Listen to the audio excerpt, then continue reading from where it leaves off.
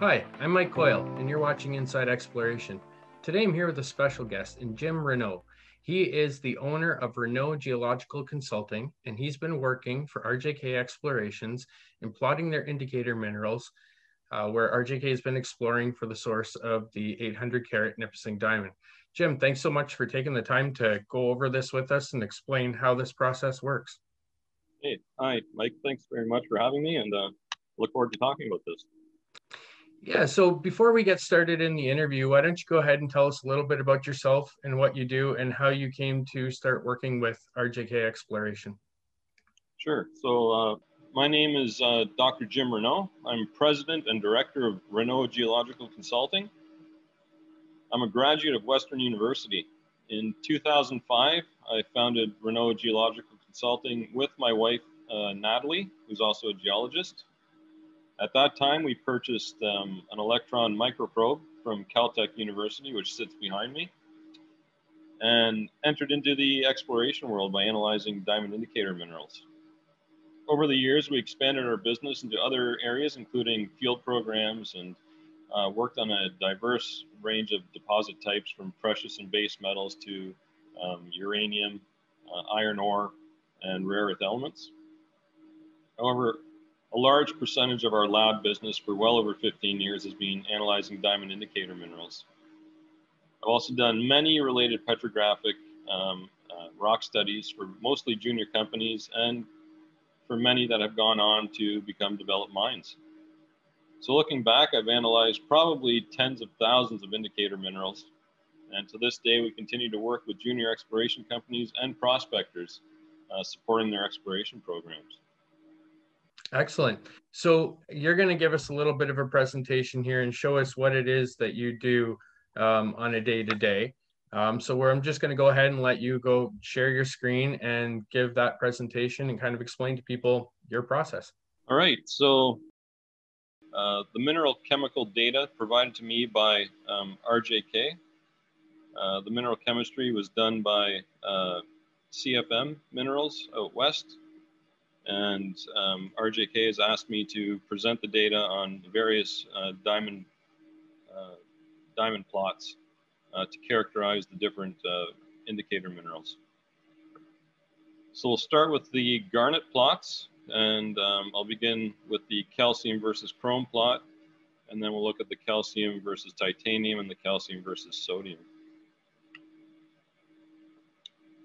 So this here is an all-encompassing graph of all the data points from RJK, from their various sample sites here.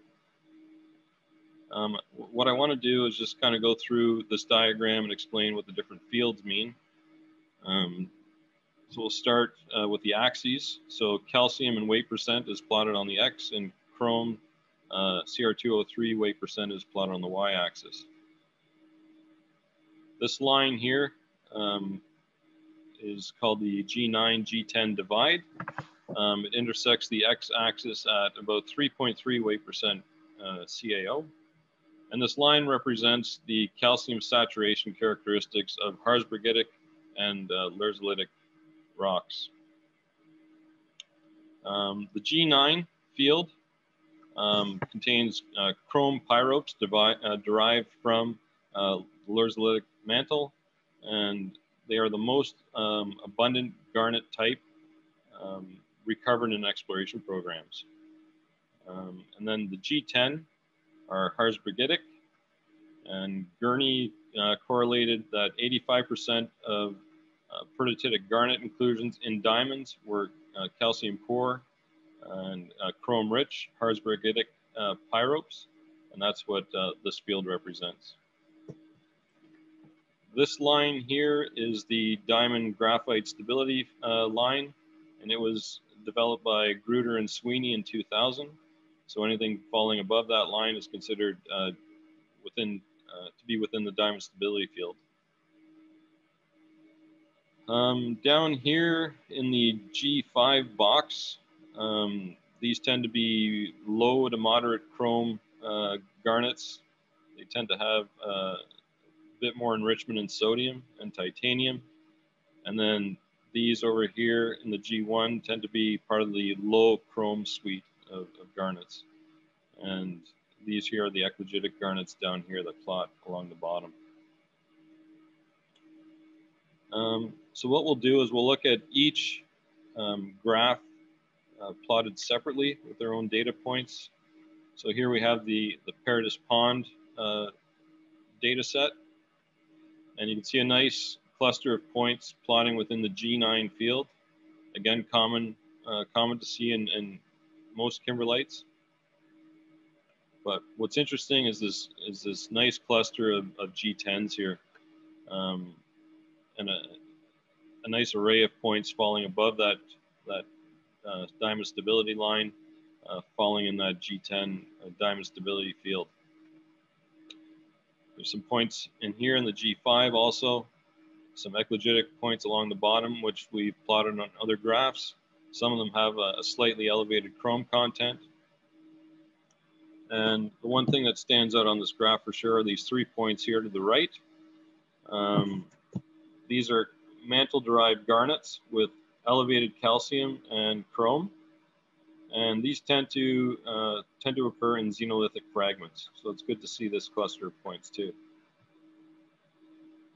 Now for the sample PP 2009, again we see a cluster of points in the G9 field. But if we compare it to this one on the left, you can see that these points here have shifted a bit to the right, and that might imply that a different part of the mantle was sampled, or this could be another phase of the kimberlite. So there's a couple of different explanations you can use for that shift. But you can see that they've moved more towards a slightly higher calcium component. And then again, some nice points here in the G10 field, and a standalone point up here, well above the diamond stability field, stability line, approaching 12 weight percent CR203. Now for the PP 2003-04 sample, again, a cluster of points in the G9 field. You can see that the line has a bit more of a diagonal trend to it, again, suggesting possibly a different part of the mantle sampled, or perhaps some sort of metasomatic reactions which have caused a different mineral chemical signature in these garnets. Some more points here in the G10 field, which is great to see, and points down here in the eclogitic garnet field. The Con sample data set, again, cluster of points in the G9 field, common to see in many of the global kimberlites, and common to see in a lot of the exploration programs. But not so common are these G10, and it's great to see these clusters of G10 garnets in these sample suites. A cluster of 3 points up here, which may represent a cluster of garnets from the same mantle nodule type thing that have similar chemistries. Now, the eclogitic garnets were plotted in terms of calcium titanium, and it's what you want to see is this increasing trend of titanium in these eclogitic garnets. It shows elevated titanium, indicative of kind of elevated pressures, substitution implying a deeper mantle source for these eclogitic garnets. This graph here represents calcium sodium plot. This is of the Paradis Pond, and first thing we notice is this horizontal line which cuts across the graph at 0.07 weight percent sodium, and it's believed that anything falling above this horizontal line defines a more prospective eclogitic garnet composition. And these eclogitic nodules are possibly diamond perspective. So these are great to see, these elevated sodium contents. Now, when we look at the chromite graphs, we'll look at Paradis Pond first. This is a titanium versus chrome plot. Again, various fields here on this graph. The most important being this diamond inclusion field up here. And then in here we have the overlap field, and then field unique to kimberlites and lamproites, and the non-kimberlite field down here. So with this RJK data, you can see a lot of points within this overlap field, and a lot of the points are elevated in chrome, and a really nice diamond inclusion chromite up here, and a cluster of points here in this unique field to kimberlites and lamproites. So it's good to see these points. And then these two down here might be derived from a more crustal source. Now the con graph is a little bit different. It tends to show this horizontal trend of the data points. I don't particularly have an explanation for this, other than this might represent a core to rim zoning of the chromites. So this might represent a deeper mantle source, and these might represent the rinds or the rims on those grains as they ascended through the mantle into the crust. So these might be reaction rims. We'll have a quick look at the ilmenite graphs. First of all, the ilmenite graphs are plotted in terms of magnesium titanium. There's two parabolic lines here, or arc-shaped lines, that are represented on this graph. This top line here, which intersects the x-axis at lower magnesium contents. This line implies lower magnesium contents, representing the boundary between more kimberlitic ilmenites to the right and non-kimberlitic sources to the left. And this other line, the second line here, is the bounding reference line of kimberlitic ilmenite composition. So anything falling to the right of this line is considered prospective. So we notice a bunch of points over here to the far left, possibly a crustal source, maybe from a dike or something like that, whereas these here are plotting within the kimberlite field.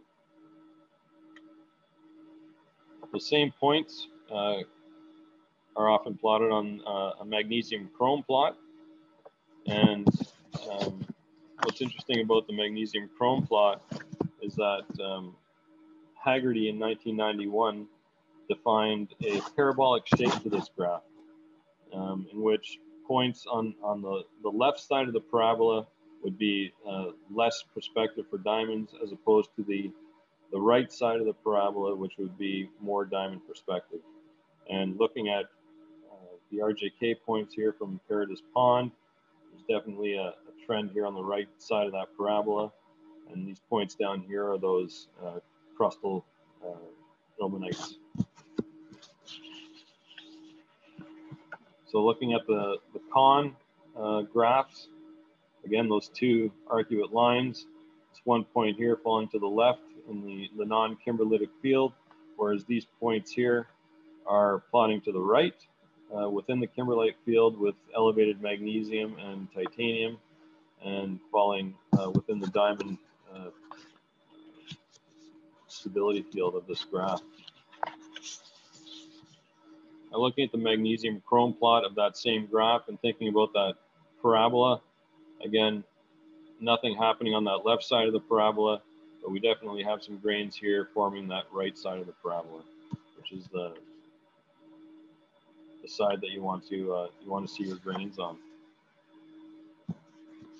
In terms of the clinopyroxene graphs, clinopyroxene data is generally plotted on a sodium versus chrome plot. Some points, as you note here, are plotted close to the x-axis, and the chrome dioxides, they define, you can see a linear cluster or trend with increasing sodium and increasing chrome. And this trend to increasing sodium and chrome defines an increasing substitution of the ureite molecule within the diopside opposite structure of the clinopyroxene. And that substitution is considered to be a function of increasing pressure, suggesting derivation of these grains from a deeper mantle source in the diamond-bearing stability field. So it's great to see these elevated sodium and elevated chrome grains. Just looking at some of the points on this graph, you can see that some of them form these pairs. One possible interpretation here is that, again, this might be quarter rim zoning, so a more sodium-rich core, and then maybe a reaction rim or something like that, forming the rind. So again, a core and a rim possibly, and a core and a rim.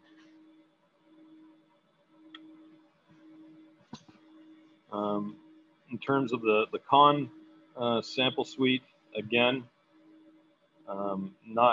no points down here on that x-axis, and they're all forming that nice trend of increasing sodium, increasing chrome, and some pretty spectacular sodium chrome compositions with like 2.5% sodium and 3.5% chrome.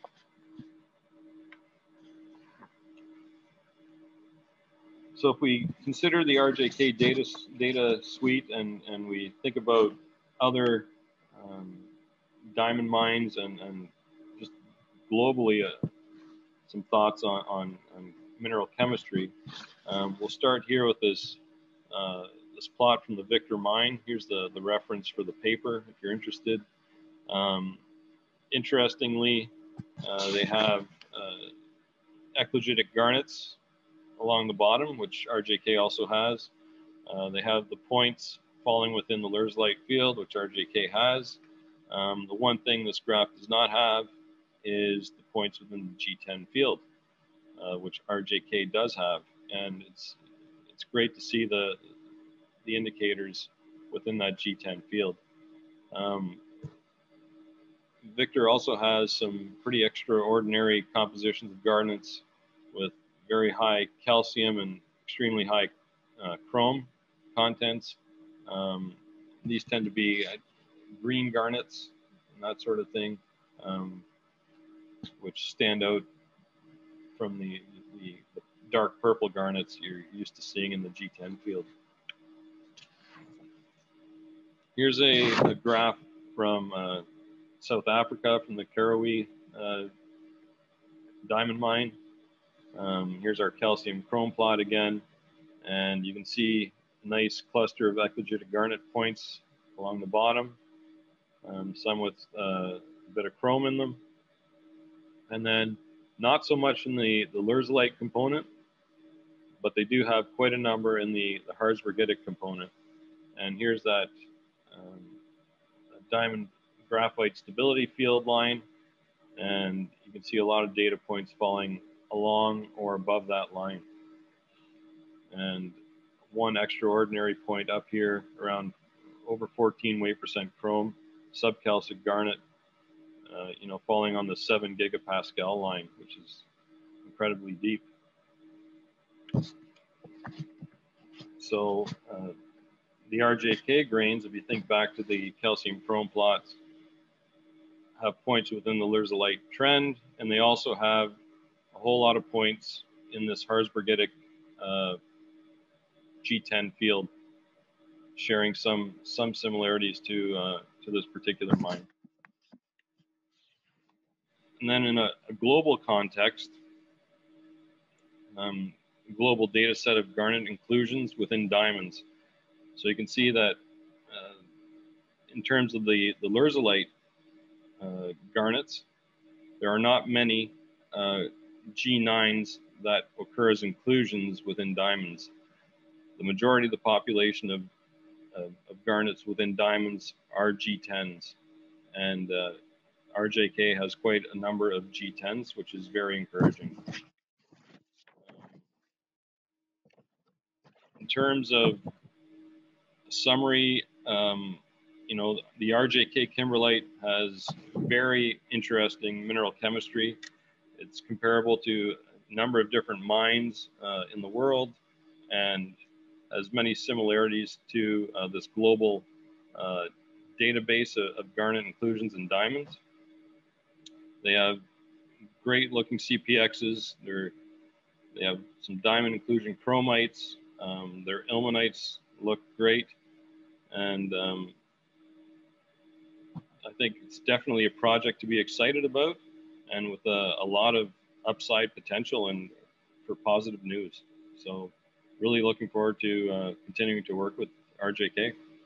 Well, this has been extremely informative, and I appreciate you taking the time to kind of go over this with us. So we'll get this out to people, and maybe they'll have a better understanding of what's going on with RJK. So thank you very much, Jim. I appreciate your time. Well, thank you very much. Take care.